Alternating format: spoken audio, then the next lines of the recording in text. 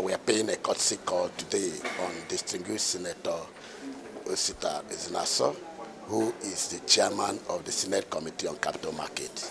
Basically because he's a key stakeholder in the financial system, and he has also continued to provide strong support in that area.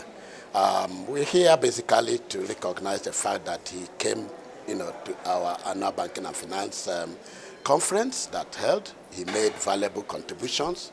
We are so important to also let him know that CIBN amendment is currently going on to seek his support as much as possible, and also to confirm the fact that CIBN continue to remain very supportive in enthroning ethics and professionalism in the industry. Because you are in the banking sector, we try to make some findings. We discover that most foreign investors that want to come in are having problems.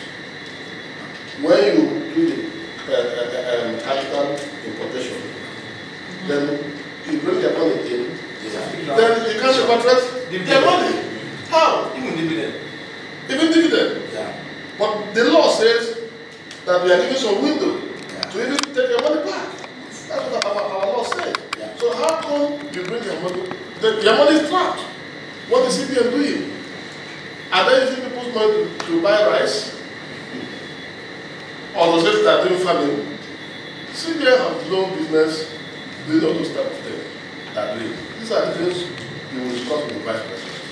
Because for the investors who have confidence in our stock exchange, you cannot bring your money and your money will be trapped. Nobody does that kind of business. So please raise these issues. We will take time to look at this future, this initiative. It's looking very interesting. So we'll take time to look at it and also possibly expand it. I've heard what you said about the amendment of CIBN Act. It's even long overdue. It's extremely long overdue because the law are meant to be dynamic. And so it's almost moribund. So let us have it so that we can also look at it before they will send it to us. Because from the way you're saying, it's going to come as an executive bill. So but let us look at it. Luckily for us, we have some professionals here who are professionals in legislative drafting. So you can look at it too and see to what extent we can make input before they will eventually bring it to us. You know, if we make input from the beginning, by the time they bring it to us, we'll pass it without too much stress. But when we don't have an idea, once we bring it, we'll submit it to proper scrutiny. That, it might even take 4 years. But I can assure you that once we have that bill sent to us from the executive, give us a maximum of 6 months. We'll get done with it.